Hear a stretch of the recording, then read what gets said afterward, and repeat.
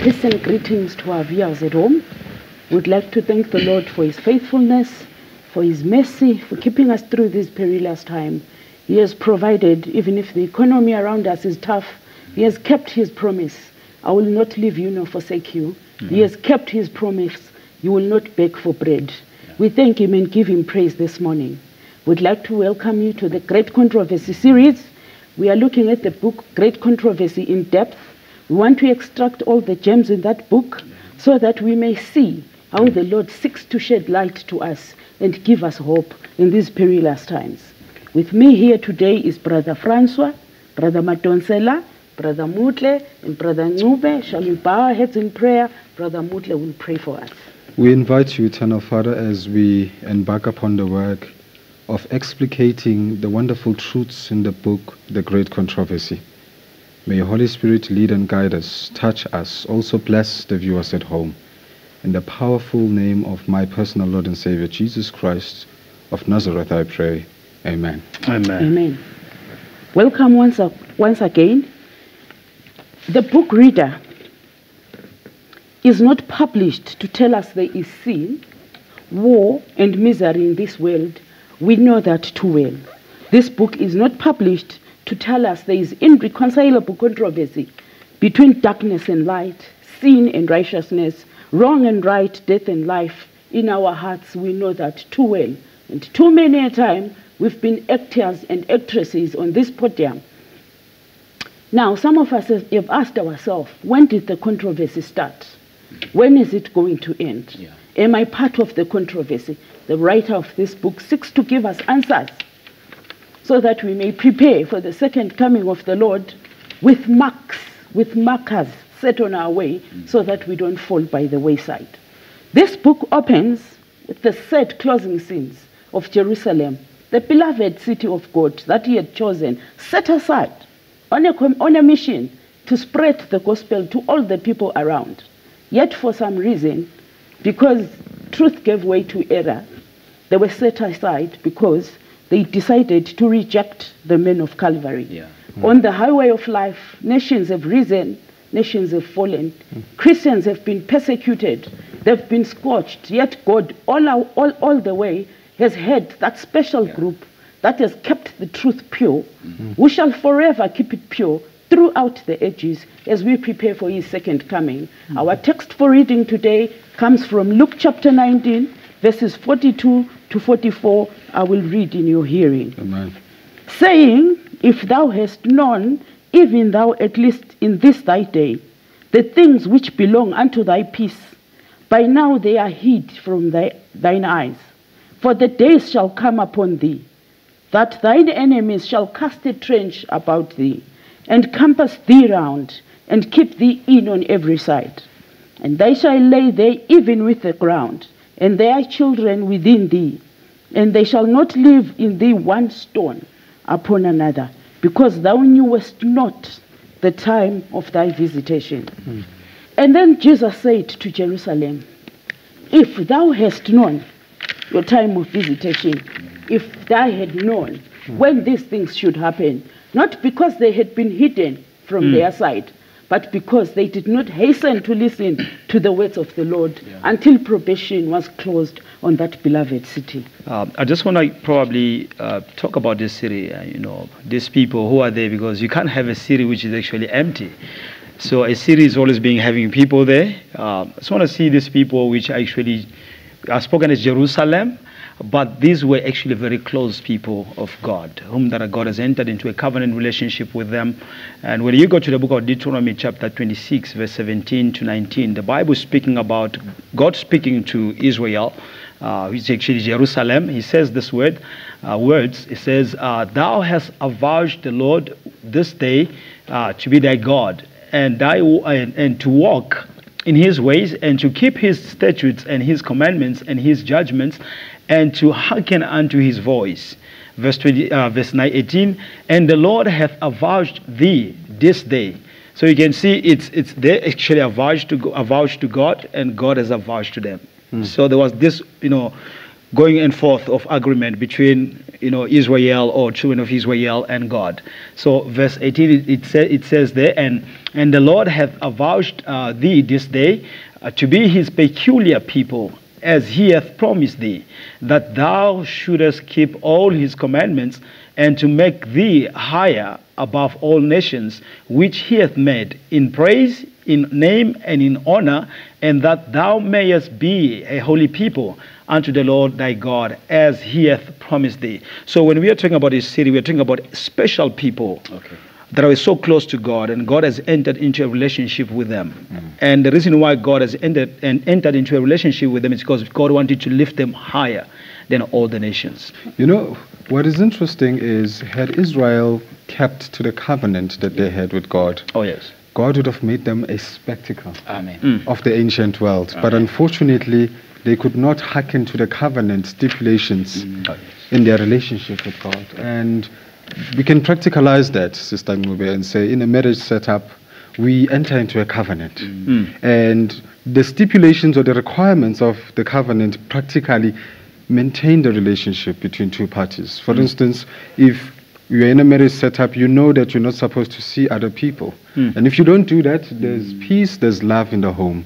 But the minute you break that vow, and you bring other people, third parties, fourth parties, into the marriage setup, you diminish the relationship. And I think that's the kind of relationship that God wanted to have with Israel. But unfortunately, Israel went out whoring against other gods, thus breaking the covenant relationship that they had with God.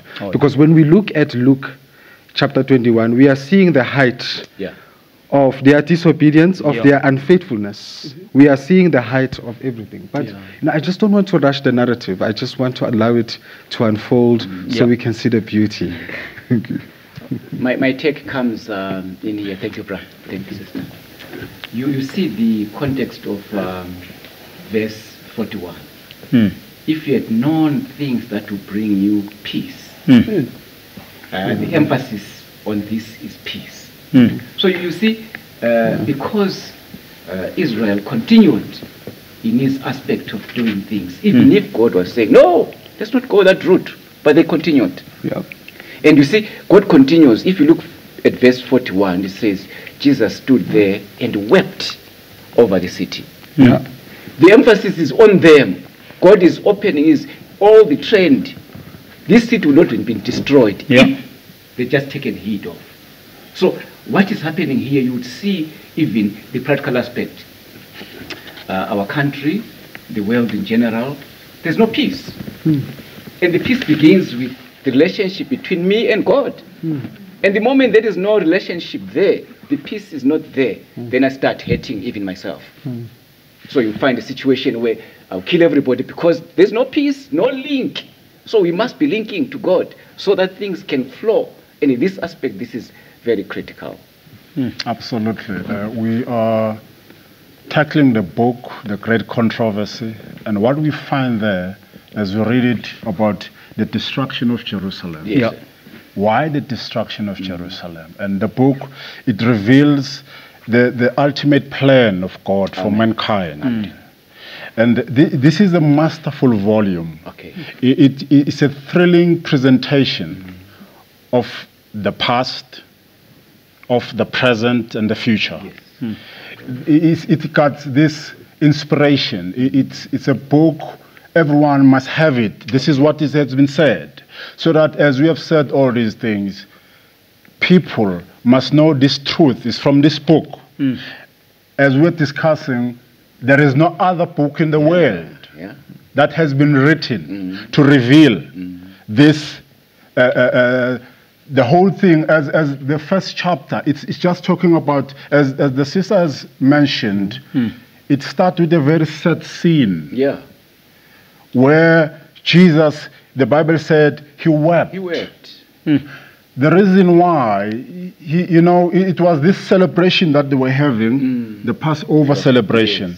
And things were, to the people, everything was okay. But to him, he cried because he saw now that, the danger is coming.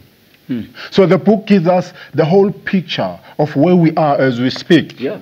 And the book is saying a lot of things that we are going to discuss as the other people will come and as we tackle certain chapters to it, and it will reveal a lot because as we read it slowly but surely in it, there are a lot of things that will get there. Yeah. So the book, and as we have said, Christ, the plan of God, giving us that inspiration to millions of people who have read this book. And I will say to the people, probably it could be you as well. If you can read it, it got everything for everyone to understand why God has sent the prophet Ellen White to write the book. Because she did, listen to this, she didn't write the book, God wrote it. God told her to write it. So everything that we get there, that's why we call it the spirit of prophecy. It's a spirit of prophecy because it doesn't come to anyone, only from God. I want us to look at this scenario. Okay. Jesus is weeping over a city whose inhabitants are happy. They see no trouble. They are not aware what is about to befall them. It's not that they are ignorant to scripture. It has been given to them. They have decided to reject it. If you look at the words of the writer here, she says, as Jesus was discussing the matter with the disciples, they actually couldn't begin to comprehend what Jesus is talking about. They looked at the beauty of Jerusalem and the beauty of the temple. Remember, before David dies, he gathers all the material. Solomon builds the temple. And God at that time had allowed the children of Israel to prosper so much that the very same writer in one of her books said, if a child were to look down and pick a stone at random, chances are they would pick silver. That's how rich Israel was at that time. A temple is made according to the instructions of heaven. And then at that time, Jerusalem says, I sit a queen. I shall see no sorrow. Just when she is saying that, the master is weeping over Jerusalem. This should be giving us lessons in the Edine church, especially the Laodicean church, where Jesus says, you think you are rich, you think you are learned, yet you are naked and you are wearing filthy rags. And when we look at the Jerusalem sin, I mean, it's beautiful because it begins with the beauty of the temple. Then we see all the Jews who were dispersed from different parts of the ancient world. They gather at the holy city for a festival, the feast of the Passover. And I can already see the jubilant air. And everybody is happy. Everybody is in the spirit of the festival. And Jews from different parts of the world have gathered to keep the Passover feast. And right at that solemn point, where everybody is in good spirits, high spirits. And I looked at the temple and I saw that the temple is a symbol of the power of Judaism. It is the center of the religion itself. And right at the temple, and somebody somewhere in some book once said that there are certain particular types of feasts, and there are pilgrimage feasts, feasts where you have to gather at the holy city, where you cannot keep those feasts alone. That's why Jews of the dispersion came together. But when I look at the solemn scene and the solemnity of the scene, Christ stands contrary to the spirit that is prevalent there. Whereas Jerusalem towers above its subjects in glory and in its pride, Christ weeps sorrowfully. Because Christ sees the symbol of the people who have killed his prophets, who have killed his messengers. Jerusalem had been a city that God himself created for his own glory. But how long and how much has God tried to reach out to the city? How much in the Old Testament history did God try to cover her children, but they would not be gathered unto God? And this, they're at the point, and look at the Passover scene. The Passover scene is the feast. The Passover feast is the feast where there is a sacrifice. And Christ comes as a sacrifice. So that tells us that Christ is about to die. But also, his weeping is connected to his death, which when we look at the text is orchestrated by his people, using the hand of the state. And that would be the height of Jerusalem's apostasy, one that would bring upon destruction. Thank you. This weeping program continues. But why is Jesus weeping? Number one, Jesus understands the history, what will happen. He actually knows he's going to Calvary. He knows everything is on trend. But why is he weeping? He looks at the trend that is set by Israel. If you look at the book of Deuteronomy, it continues to say, obey, obey, obey. But the people turn it around. That's the sequence in life, really. God's word, as we're going to be learning about this book, God's word is direct. He wants us to follow a pattern. But a number of times, we get to compromise level, we seem to be wiser, and we think we can do otherwise without God. Yeah. And so in Isaiah 51, then he comes in with the point. Then he says, Israel is like a vineyard. What is it that I have not done to you as a vineyard? Sure. I've done everything. Up to a point when he comes to die. I've done everything. But this very vineyard, what does it give him? Wild grapes. So may God help us as we continue to learn to really think about these things. What is it that God has in store for each one of us? He has a storage, and he wants us to go through it and get the blessing of life. But if it doesn't work, there'll be destruction coming for Jerusalem. Thank you very much. We shall be going for a break now. Please don't go away. Stay with us. We'll be joining you shortly.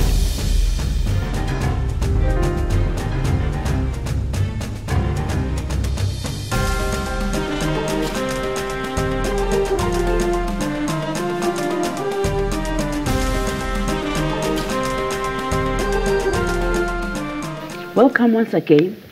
At this moment, Christ, because he is God incarnate, looks at the history of this earth.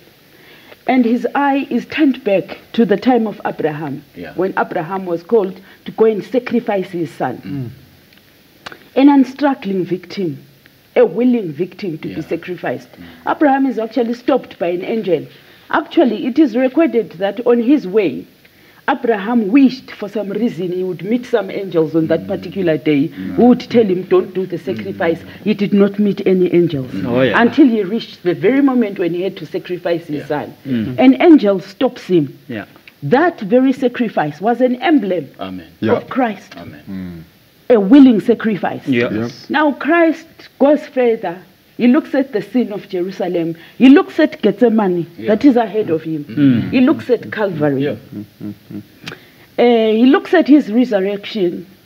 He looks at all the followers in time up to his second coming. And Jesus then realizes how much Israel had been privileged. And they had refused to listen to his word. Let's further look at the fact that Jesus did not give up on Israel immediately. Jesus sent messengers, one after the other, like the parable in the Bible. Here is a man cultivating a tree. It does not produce any grapes. And when the time reached for Christ to say, cut off Israel, when God said, cut off Israel, Christ said, give me 1 more year so that I may try. Not a year particularly, give me more time. So that I may send more prophets, so that they might go and try and redeem the city. Yet too many a time, the children of Israel gave back to the master what he considered as wild grapes. That's very true. When you come to the book of Matthew, we are actually being given some insight of when it comes to sending messengers and messages. Let me just read for you quickly in Matthew chapter 23. This is the chapter that is known by Christ pronouncing wars upon Israel. And then it says, woe unto you, scribes and Pharisees, hypocrites, because ye build the tombs of the prophets and garnish the sepulchres of the righteous. Verse 30, it says, and said, if we had been in the days of our fathers, we would not have been partakers with them in the blood of the prophets. So they're trying to show Christ that we are innocent. There's nothing wrong that we have done. This is self deception. So Israel, whenever you look at Israel, as you read it from the book of Psalms chapter 48, which speaks about she was a beautiful city and so on and so forth. But that beautiful city, which was actually beautiful in as far as the structure is concerned, people who were dwelling in the city themselves, they were not beautiful as the city was actually portraying. So that was a self-deception. So self-deception was actually the foundation of the nation of Israel. Now, when you go down there, just quickly, a couple of verses, verse 31, it says, "Wherefore ye be witnesses unto yourselves, that ye are the children of them which killed the prophets." Sure. And when you come to verse 34, it says, "Wherefore, behold, I send unto you prophets, and wise men, and scribes, and some of them ye shall kill and crucify, and some of them shall ye scourge in your synagogues, and persecute them from the cities to city." So already there Christ is saying that, no, this is what it has been all along. And when you go to 2 Chronicles chapter 36, this was actually the same thing that their parents were doing. And Christ says, the same thing that I have done to these individuals, you're going to do. I mean, your parents have done it as well. So I want to read the last verse there just to give you a glimpse what will be the end of it. Verse 36 says, "Verily I say unto you, all these things shall come upon this generation." So it's addressing to them, "O Jerusalem, Jerusalem, thou that killest." So you shall and thou killest. You see, so now it's now applicable to them now. "Thou killest the prophet and stonest them which are sent unto thee. How often would I have gathered thy children together, even as a hen gathereth her chickens under her wings, and ye would not." So Christ is now getting to his climax of bearing with Israel. It says, "I've sent messengers," and this it has been going on ever since man was made. Ever since man fell into sin, God has been constantly sending messengers, and the whole idea of God sending messengers is to gather people back. But unfortunately, whenever you look at that, in the history, you discover that people always want to stay away from the messengers. And on top of that, they'll stand against the messengers and kill. And we're going to see it as going to happen with the last messenger that God actually sent to Israel before Israel came to destruction. Thank you. No, this makes me wonder about the spiritual aspect of things. Oh, yeah. As a people of God, and you are slaying messengers that God is sending to you. Oh, yeah. But you are still operating under the name of the Lord. Yes. And you are very powerful in liturgy. Very formalist. You want things to be done perfectly. You do your sacrifice. You spill the blood. You do everything that is required. And at this level required by the Hebrew cultures. But it's done spiritlessly. To an extent that God's own messengers are slain by his own people who are worshipping him through rituals. Oh, yeah. Oh, yes. But that are spiritless. Amen. And it's a burden. This was a means of communication that God was sending. Okay. And communication of God can be sent by anyone, as long as God sent it. So it can be in the format of a message. When the message comes to you, it's a communication that God has sent. If you try to stand against it, what are you doing? You are silencing the voice of that message. So we, in our time, we're also repeating the same thing. I mean, there are 3 angels' messages which God is sending everywhere. What has been our reaction anyway? And what will be the reaction of many others around the world? So you can kill a prophet, which is a messenger of God, through the message that comes to us. And is it also possible, could it also be that it's possible for us to be too caught up in the things of God that we no longer have space for God himself? Amen. And we run with God's things. But God no longer has a voice among them. Oh, yeah. And I think that's a very terrible state. Now, I think the sad thing is that the children of Israel do not only kill the prophets, they even killed him who sent the prophets. Say it again. And they even cried, "Let his blood be upon us and upon our children." Okay, we look at the children of Israel, the then Israel, who had Christ walk amongst them, yet they could not be converted. But here is my point of contention. Yes, ma'am. They had no one who had gone before them so that they could see these mistakes. Now God says, "I have recorded these things for you." As in samples. Yes, so that you might not fall in the very same pit where they failed. But look at us. We are falling in the very same pit where they failed. Even when we have examples and we know the end result of what is going to happen, yet we still choose that way anyway. And hence, the destruction of Jerusalem. Say. Because everything will come to that. God has said many things. Yes, sir. Like you said about Deuteronomy. It's just a T's and C's apply situation. Oh, yeah. You do this, you get this. Yeah. You do this, you get this. It's a curse or a blessing. Oh, yeah. Now, that's where it comes to pass that the destruction of Jerusalem, because my brother has said about self-deception, those are the things that the devil uses. Self-deception. Yeah. Pride, Yeah. Yes. Hey. arrogance. Those are the things that these people had in order to see Jerusalem having everything. Yeah. So they thought everything it's done. We are okay if we have all these things we have. So now I just read for you one of the captions that we have in the book. The great sin of the Jews was their rejection of Christ. Okay. It says the great sin of the Christian world will be their rejection of the law of God. Amen. The foundation of his government in heaven and earth. Yeah. The precepts of Jehovah will be despised and set at naught. Millions in bondage of sin, slaves of Satan doomed to suffer the second death, will refuse to listen to the words of truth Yeah. in their day of visitation. Terrible blindness, strange infatuation. This is the book that gives us the energy to see that this is the time. Now, we need to know that this is the time for the book to be read again by everyone anyone who haven't touched it. Yeah. I'll pray to God to have it. I would like to invite the viewers to page 22 of this book. Just get yourself a book and go to page 22. Okay. You can close with page 29 in what my brother was illustrating. The first sentence says, Christ saw in Jerusalem a symbol of the world, hardened in unbelief and rebellion, and hastening the need for the repetitive judgments of God. So what we see in this destruction of Jerusalem is actually what is happening in our world, in our countries, it way. Oh, yeah. What is it? The unbelief, rebellion against God. Oh, yeah. And what is happening now, we have stories, gender-based violence. All these things are a symbol. God is not in it. And so the abuse that comes is because this person is rebelling against the maker of humanity. Oh, yeah. Because that human being that is there is God's child. Oh, yes. So in this case, there will be destruction eventually because we have refused to walk in the light of God. Verse 20, page 27, then says, men did not reason. They were beyond reason. Controlled by impulse.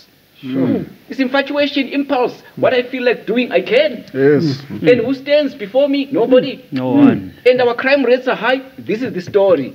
So it's time to read, because this thing will not continue forever.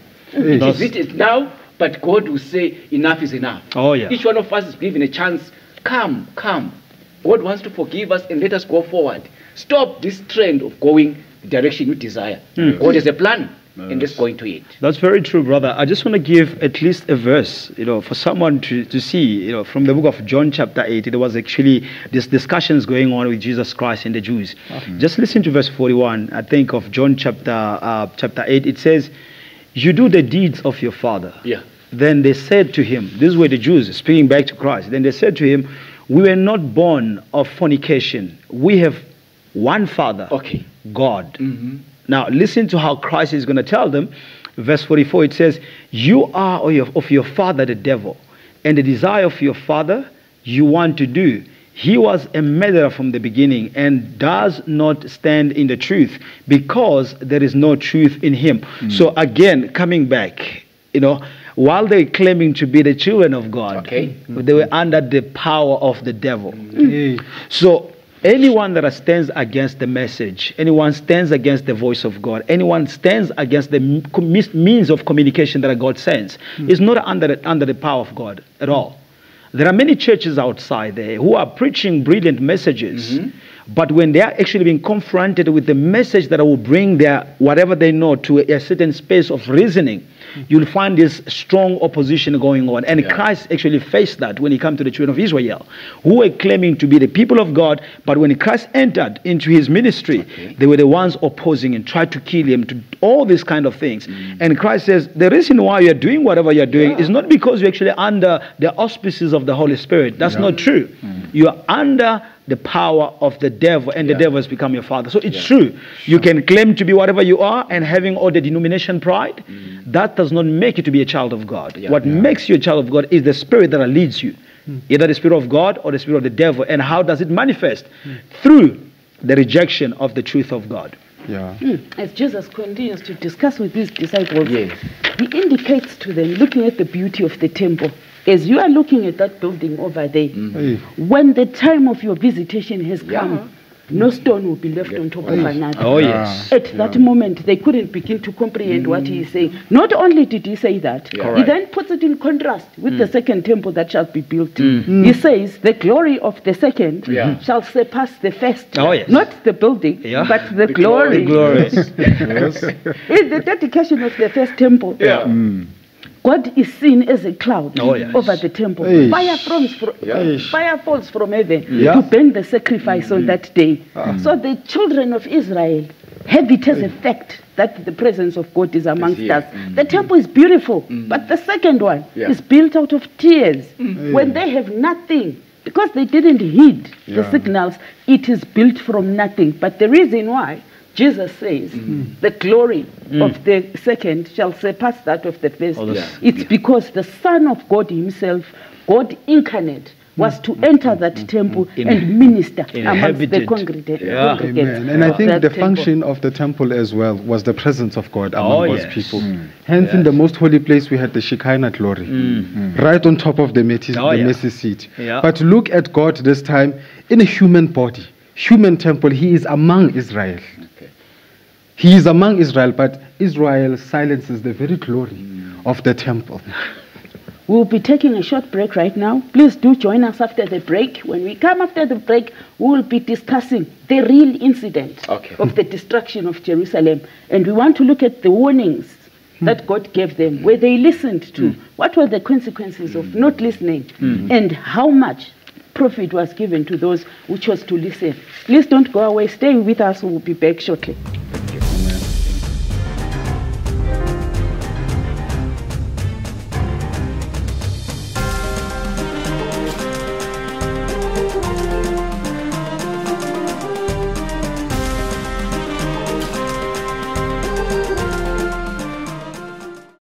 Welcome once again. For nearly 40 years, after the doom of Jerusalem had been pronounced by Christ himself, the Lord delayed the judgments upon the city and the nation. Wonderful was the long suffering of God towards the rejectors of his gospel and the murderers of his son. The long suffering of God towards Jerusalem only confirmed the Jews in their stubborn impenitence, in their hatred and cruelty towards the disciples of Jesus. They rejected the last offer of mercy. Then God withdrew his protection from them and removed his restraining power from Satan and his angels. And the nation was left unto itself desolate. Amen. So we need to focus on the very fact that at the height of their apostasy, it was the rejection of the Messiah. And the writer says, the great, Brother Madonsala said it, it says the great sin of the Jews was their rejection of Christ. And then it continues to say the great sin of the Christian world would be their rejection of the law of God, the foundation of his government in heaven and on earth. Now this is where retributive justice and judgment comes in. And you know, when we look at this, they rejected Christ. Listen to what John says in John chapter 1 verse 11. He says, he came unto his own. This is Israel. Christ comes unto his own, and his own received him not. But as many as received him, to them gave he the power to become the sons and the daughters, even to them that believe in his name. They rejected Christ. They lost God's protection. It was all withheld. Jerusalem would be crushed with the actual event that we are about to talk about. But now the author projects something similar also in the last days. That in Christianity, they will reject the commandments of God, which is the foundation of God's government. And when you look at the book of Revelation, we look at the scene where God literally says, hold your judgments on the 4 living creatures that are holding the winds, that God may seal those. And in focus and in view, under attack in the book of Revelation in these last days are the first 4 parts of the Ten Commandments, Yes. which are under attack. So you see, they reject the Messiah. Yeah. This is Israel. And with Christianity, they reject the law. And all of these things call upon retributive justice, which is judgment. That's very But true. fortunately, mercy is still open. Like it was open to ancient Israel, Oh, it yeah. is still open to Christianity Yeah. today. The grace of God without the law of God Yeah. cannot be of God. That's But right. there needs to be a balance, because you cannot destroy the foundation of God's throne. Each government has a law. Yes. Without South Africa's law, we are in tatters. Yeah. Oh, yeah. Because somebody can kill me and get away with it. Yeah. Someone can eat me up or steal from me and get away with it. So the law makes sure that the regulation of the kingdom and its administration is smooth. The subjects of the kingdom are safe. You remove the law, it's disorder.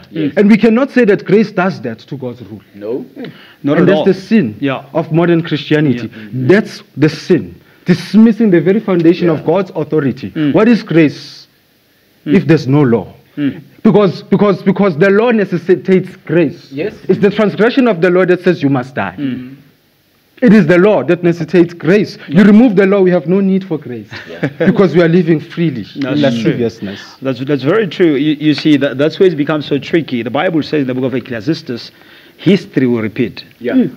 There's nothing new under the sun. So if we can study history very carefully, we'll know how to handle our future, our present life and our future life. Yes, sir. Which our present actually gives us a platform to be able to prepare for the future. Yes, sir. You're not going to be able to repeat the same thing in the present if you've studied the history and see how God has been dealing with us. And we are told that the dealing of God with men is the same. Yes, sir. I mean, it's one problem of sin, and then God has been dealing with it with using one method. So anyone that walks away from that method, of course, is going to see the judgment is going to come upon them and stuff. Now, when it's come to the Jewish nation, it's not everyone that rejected Christ. Yes, sir. Because, John chapter 8 speaks about there were some who believe in him. Yeah. Nicodemus came at night, and many others. So there were individuals, the minority actually accepted Christ, but the majority, Yeah. these are the ones that we're talking about. It was only a group, very small group of individuals who accepted him. But now Christ, after when he came to the end of his mission, he looks at them and he says, I'm going to give you signs that you're going to be looking. And he's speaking to those who actually his. Yes. That in order for you to know that Jerusalem is going to come down crumbling, I want to give you the sign. Let's go to Matthew chapter 24, verse 15 until I'm going to just read a couple of verses. And it says that when ye therefore shall see the abomination of desolation spoken of Daniel by Daniel the prophet, this long time ago. Yeah. 100 of years back then. So Daniel spoke about this while it was chronicles, but they were not able to study history, and prophets were pointing to this. So by Daniel the prophet, stand in the holy place. Whoso readeth, let him understand. Verse 16, then let them which be in Judea flee into the mountains. Let him which is on the housetop not come down to take anything out of his house. So Christ says this is going to be the sign. Abomination of desolation. When you see it, it's time to escape. Yeah. Yeah. I have got some good news. Yes, sir. Despite the destruction of Jerusalem, Oh yeah. which I want to apply to say, Jerusalem is an entity.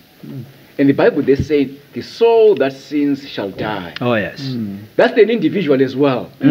But look at the other angle. Not everybody in Jerusalem was destroyed. Oh yes.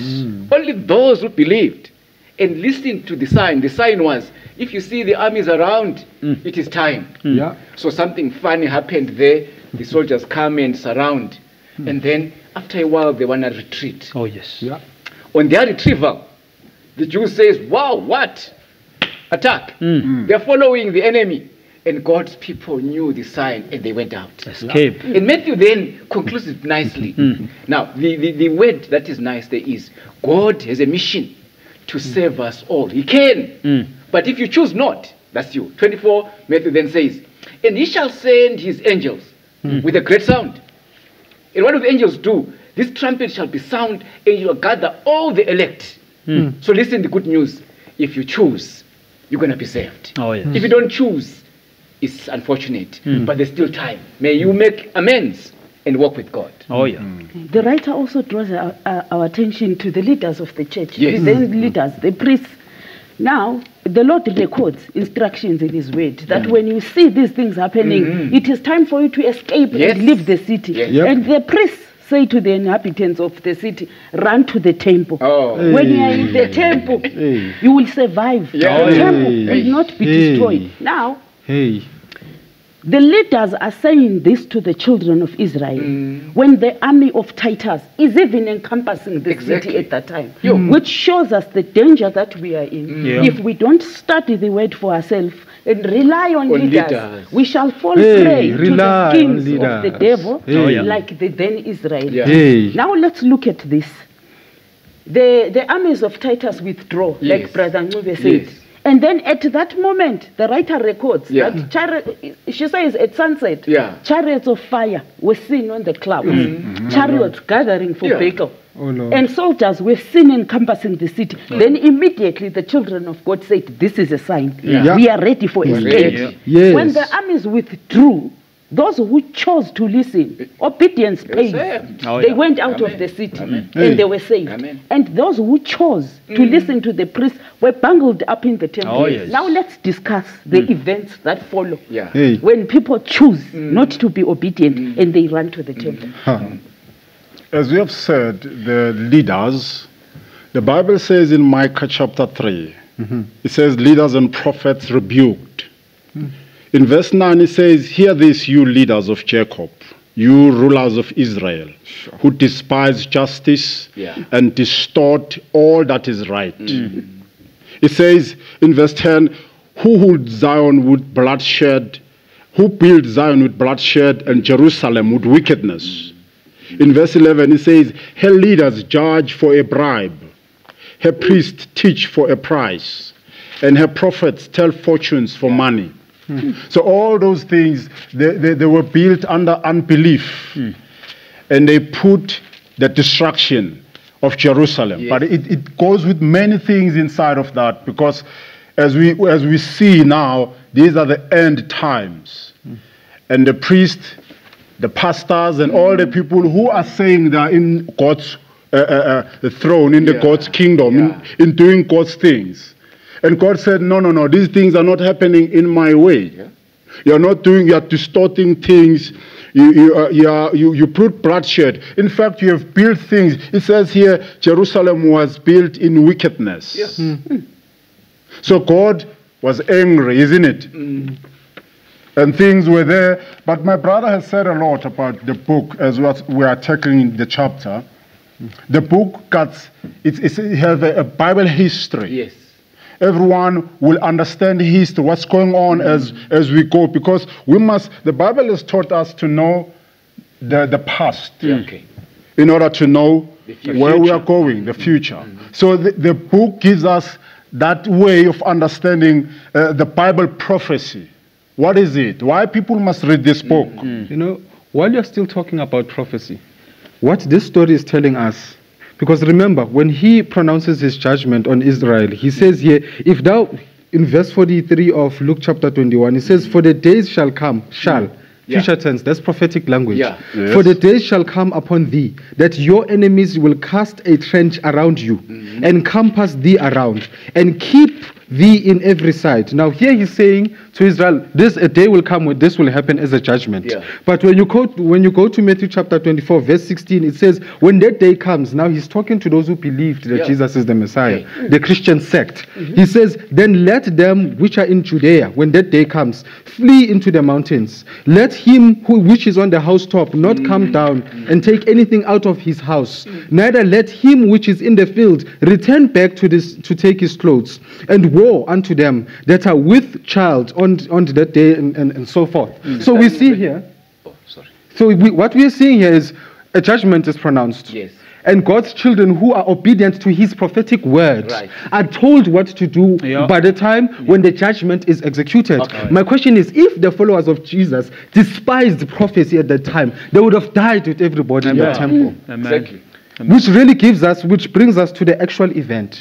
Because history tells us that in 66 AD, Titus sent Sistius Gallus, and the troops of Sistius surrounded Jerusalem. And it was at that time what you were talking about. Yeah. Instead of running away, the leader said, let's go into the temple. And that's where all the calamity happened, with corpses all over the place. The writer even says there was a time where Titus felt pity for the nation, where he did not want to destroy the temple. But because of the obstinacy of the Jewish people and the Jewish nation, he was forced to bring it down to ashes, where there was no stone left around the nest. But historically, we are told that the surrounding happened in AD 66, and then the actual destruction of Jerusalem happened in 70 AD by Titus. Oh, yes. The point I wanted to make, Sister Ngobe, on your question, what do we do by people who are led or misled by their pastors? The truth here is, page 36 in this book, wonderful story. Every ray of light rejected. You reject on your own. Yes. You don't blame anybody. Read these things. They are written. Every ray of light rejected. Number 2. Every warning despised. It's you despising. Number 3. Every passion indulged. You are indulging yourself in your passion. Number 4. Every transgression of the law of God. What is it? It is a seed that you are sowing. And this seed will have an unfailing harvest. Oh, yeah. So you're putting yourself in a net. You're actually building your walls of destruction yourself. And then this part here, it says destruction of Jerusalem is a fearful and solemn warning to all. Okay, as we draw to the conclusion of this, now, Titus, when Jerusalem is under siege, goes into the city and says to his soldiers, don't attack the temple, don't defile the house of God. Here is a man who is considered a heathen, and he said to his soldiers, don't defile the temple. And he says to the leaders of the Jews, and the Jews in the temple, come out, so that I don't destroy the house of God. If you hear what the writer says, she says, Titus, a man considered a heathen, stood as the last mediator sent by God between the Israelites and God, yet they refused. At that time, the soldiers went in. Part of the temple was burnt. The most holy place was not burnt, and Titus said, save the remaining part. Save it, don't burn it. And tried to remove the children of Israel. They refused. At that moment, one of the soldiers gets his torch, tries to see what's in the most holy place, and the whole building is engulfed. Anger was so much on the soldiers of Titus that they slew the Jews that were in the temple until blood ran from the temple steps like water. At that moment, the temple was defiled, and a voice was heard crying, Ikapod, the glory of the Lord has departed. Amen. Our closing remarks, my brothers. For me, I just want to say that a false prophet, his role is to strengthen the hands of the evildoers. And when you're actually being strengthened in your evilness, that means that you're going to fall also into the destruction. So we have to be very careful examining those that we are following, because if they are not leading us in the light of the word of the Lord, we're not going to be excused or exempted from the destruction that is going to come upon us. What God has said will not fail. We need to assemble ourselves ready, do it or not. Revelation chapter 14 verse 12. Here is the patience of the saints. Here are they that keep the commandments of God. And here's the balance and the faith of Jesus. Another thing what God has said in his word, Matthew chapter 7 verse 2, he says, with what measure you meet, it shall be measured to you again. As the sun of this world is setting, we cannot begin to comprehend how much we owe God for the peace that surrounds us, an opportunity to talk about his word, an opportunity to look for the gems in his word, yet we have not taken advantage of those times. We fail to gather on the bright side of the hand. Someday we'll be compelled to gather on the dark side of the hand. That's why Prophet Habakkuk says, let him who readeth run, redeeming times, for days are evil. May the Lord richly bless you as you ponder upon these words. In closing, we are going to ask Brother Ngube to pray for us. Our kind and loving Father, we thank you this morning for the privilege of your word. As there be destruction of Jerusalem, you desire that we come out. We praise you and thank you for the mercies. In Jesus' name, amen.